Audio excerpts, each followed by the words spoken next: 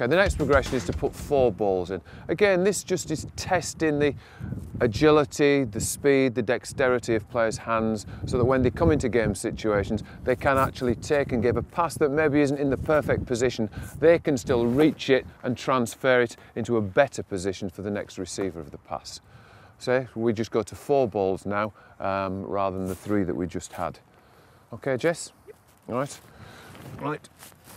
So you fit first one's on the floor, second one knees. Okay, all right, go. Floor, knees, back to me. Floor, knees, back to me. Floor, knees, back to me. Floor, knees, back to me. Floor, knees, back to me. Floor. Come on, Jess, come on, come on, come on.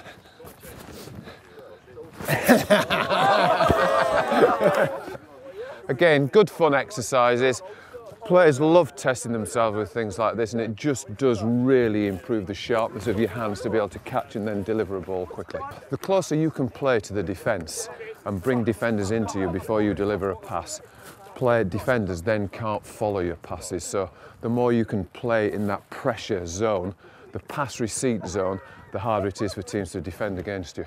You can be smaller balls. I've done it with tennis balls, do it with little juggling balls. Anything that makes them have to just be really much more agile with their hands is of benefit to them. These are the sort of drills that when these players come out,